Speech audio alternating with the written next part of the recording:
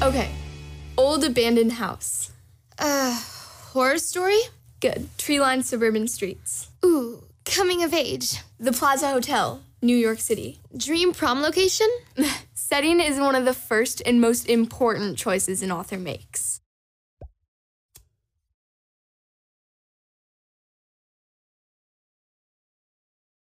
An author can choose anywhere or anytime to set their story. But usually an author chooses their setting to convey a certain mood or emotional quality.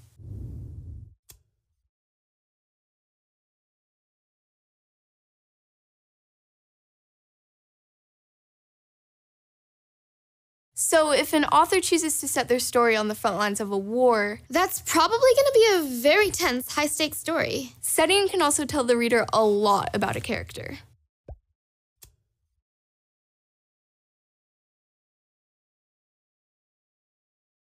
The setting usually influences a character's values.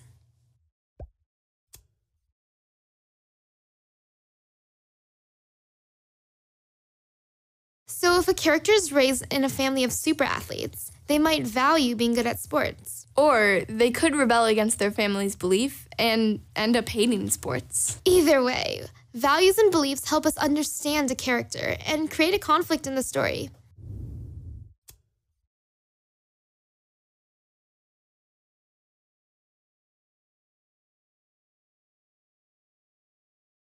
So we get all this juicy stuff from setting. And all of this helps the writer move the plot forward. The plot is what happens in the story. Like, if a character believes in UFOs, maybe she leaves her little town and goes on an epic adventure to prove to the world that they exist. Wait, that actually sounds really good. Is that a real story?